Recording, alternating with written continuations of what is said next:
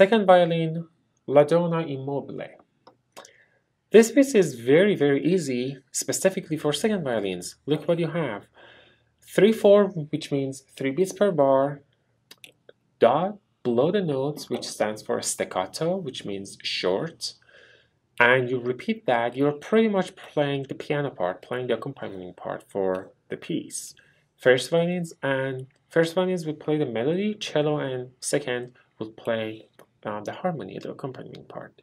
So speed would be 1, 2, 3, 1, 2, 3, rest, rest, rest, rest, short, short, rest. See? Short, short. All the notes, don't play it like,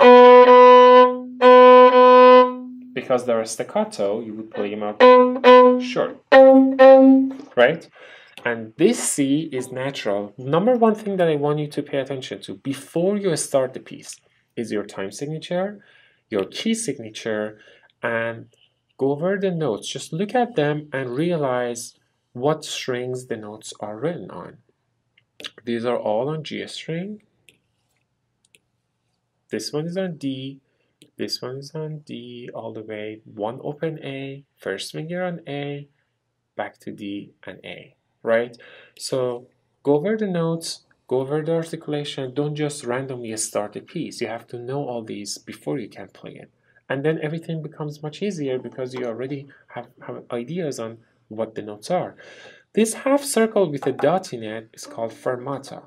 If the dot appeared on its own, that would be called staccato. But since there's a circle on top of it, that is no longer on its own. It's part of a different sign, which is called fermata. Fermata means that you will hold this note longer than its actual value. Its actual value is 3 beats. The fermata makes it to be 2 or 3 times longer, and it depends on different styles, different composer, different type of music you play. And of course, if you're playing in a group or you have a conductor, you would follow the conductor, would actually match everyone's length of playing this piece together so that we are all unified and play the same. Crescendos, decrescendos. Diminuendo is pretty much the same word for decrescendo with a little of a difference. Diminuendo is a little bit more gradual as opposed to crescendo that has to happen a little bit faster. So that's all there is about this piece. Make sure you have high second finger for F sharps, since there is F sharp, and C natural, third finger on blue on G string. Have fun practicing.